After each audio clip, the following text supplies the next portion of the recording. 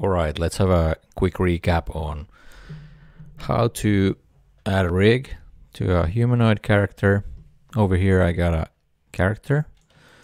We select it and go into edit mode. We can see it's divided in half, sort of. And if you work with the mirror modifier before adding the armature and start the rigging, be sure to apply the mirror modifier. Alright.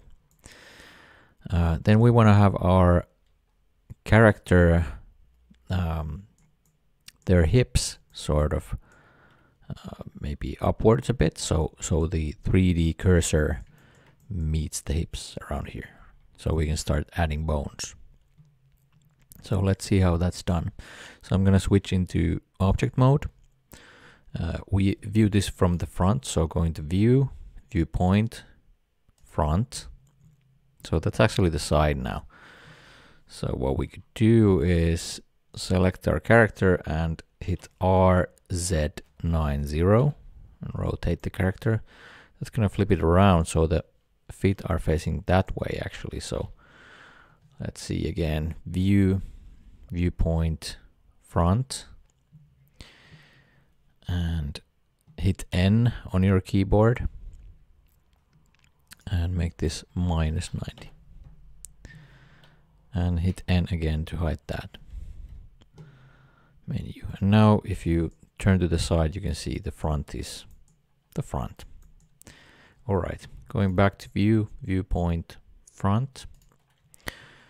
Let's hit G and Z and move the character upwards, so the 3D cursor is right about there around the hips.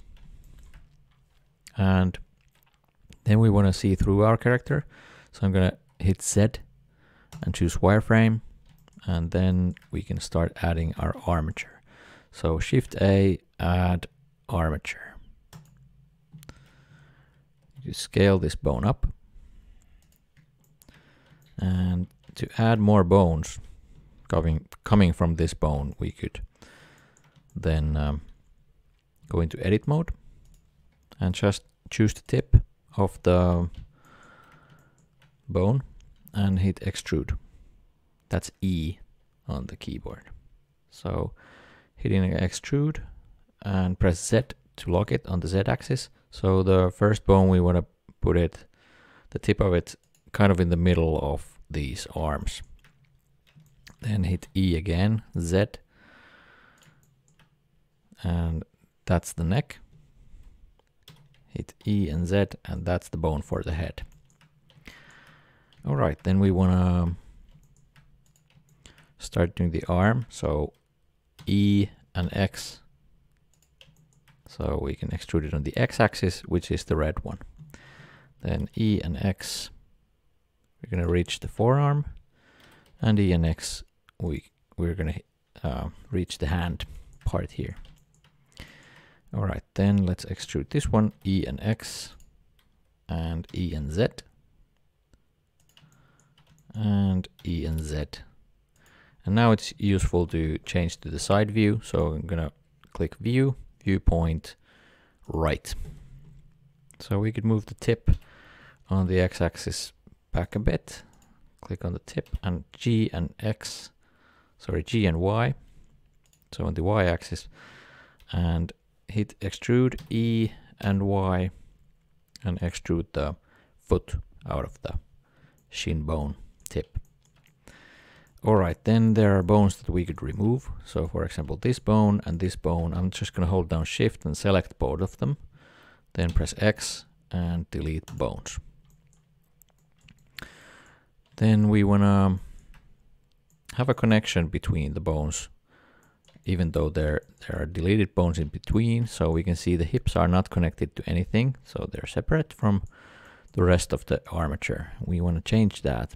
So by going into the bone properties, choosing the thigh bone, clicking on relations, we can choose the parent bone for that. So the parent bone is going to be bone. You can see the name over here on the top left corner. Click on the thigh bone and make the parent bone. So you can see this dotted line appears. That means the bone is parented. Alright, then we want to name our bones. So good measure is to name the bone where it's located. So for example, thigh. And then we're going to add a dot. And this is the left thigh, so dot and capital L. Choose the shin bone, type in shin, dot, capital L, and the foot, dot, capital L. Then we could change this one to be spine. This could be spine 2, and spine 3, and head. We could make this one arm dot capital L. This one would be forearm dot capital L. All right, then we're going to choose our armature. So choose all of the bones by hitting A. Click on armature and go to Symmetrize. So this makes a copy. If you named all the bones correctly with the dot capital L on the other side, it should make a symmetrical armature now. So going through here, armature, Symmetrize. All right. Then we can join our mesh, meaning the 3D model, with the armature. So first selecting the mesh here, and then holding down Shift and clicking on the armature. We have now selected the child-parent relationship, sort of. So we can connect these now by holding down Control and pressing P. It's going to ask where you want to set the parent to. So we want to set it to armature deform with automatic weights. So click on this one. Now you should see, if you switch into object mode and try to turn any of the bones, they should rotate. Also the mesh. So you can see the wireframe of the mesh moving. If you want to see through the mesh in object mode, if we're switching to solid, you notice that you can't see actually the armature. So you want to choose the armature here on the outliner, go into armature properties, which is this stick figure here. Click on viewport display and choose in front. So you're going to see the armature through the mesh. All right, so let's then check how our armature is connected to the mesh actually. So let's see if there's any errors. So actually choosing the mesh and going over here, there's this vertex data properties. So click on this green triangle. You can see there's a list of bones or bone names. And we could actually switch into edit mode. And let's choose spine, for example, from the list. And make sure nothing is selected here. So there's a selection for some reason here. I'm going to hit Alt A to deselect everything. Just click on spine and click on select. So now you're going to see the vertices and edges and faces that are connected to this spine bone. And it looks like there are some extra bones that we don't want the spine to be associated with. So for example, these faces over here, actually we just want to have the midsection of the character included. So we're going to hit remove from here, then hit Alt A on the 3D view, Click on select again, and now you can see nothing is selected. That's what we want. So I'm gonna hold down Alt and click on, oh, actually that was the wrong type of selection tool we have. So I'm gonna change to face select. Hold down Alt and click here around this edge, the middle of it. So it's gonna choose the loop around. Then we want to choose these faces, and that's our selection for the bone. So then I'm going to hit assign and lock it from here. So then we want to choose the next bones, and that would be spine 2. Let's see, if we click select, it's not going to show anything. That's actually all well and good. We don't actually need that bone for moving parts of the mesh. Let's choose spine 3, click on select. So that bone is gonna move these vertices. Click on remove, hit Alt A and choose the vertices or faces you want this bone to move. So all of these in this case. And hit assign, lock both of these actually, hit Alt A and check. All right, everything's good. Then for the head, click select. We don't want this part to be included. So I'm just gonna hit remove, Alt A and select these faces and hit assign and lock it. Then let's go through the left arm still, then I'm just going to speed it up. So for the left arm, let's see, hit select, and it's including this whole body. So we want to hit remove, Alt A, choose these faces. Sorry. Remember to hold down Shift and Alt while you're choosing additional loops, and hit assign and hit the lock. Alt A, select to check. All right, the forearm, let's click select. There's the tip included. We could hit this and hit assign. So now when we click select, it shows up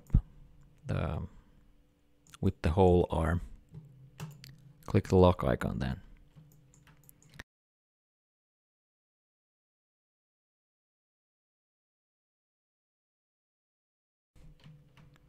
And now when we finished connecting our mesh to the armature,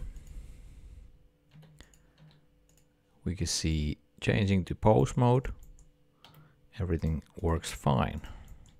And the wrong parts of the mesh, there are no wrong parts moving if we rotate any bone.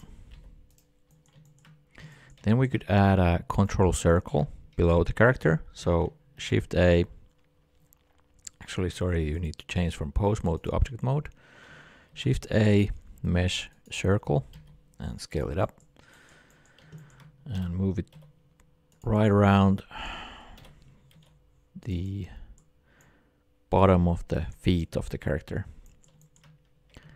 Then choose the armature, hold down Shift and choose the circle, and Control P, set parent to object. So now you could animate the armature and move the character when necessary with the circle. So you could animate the circle to do the movement and animate the character to do the poses. All right, then let's have a look at IK rigs. So how we could make an inverse kinematics for these legs. So let's switch to edit mode.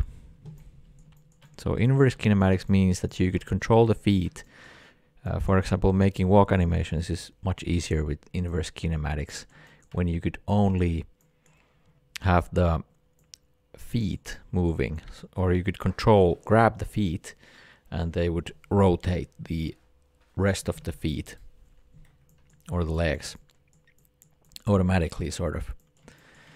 So first we're going to need something called pole target, which is going to determine the angle of the knee. So choosing these tips of bones, holding down shift and choosing both of them, I'm going to extrude on the y-axis, so E and Y.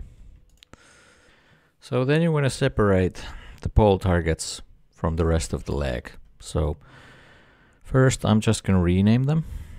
So going here into the bone settings in the edit mode, I'm going to rename it pole dot capital L. Choose this one, type in pole dot capital R. And then I'm just going to remove the parent here by clicking on the X where it says parent. And same thing here. And hold down shift to select both of them and move them on the y-axis a bit forward like this. Then choose the shin and actually switch into pose mode and go into bone constraints, add a bone constraint, choose inverse kinematics. Target is going to be this armature and bone foot left.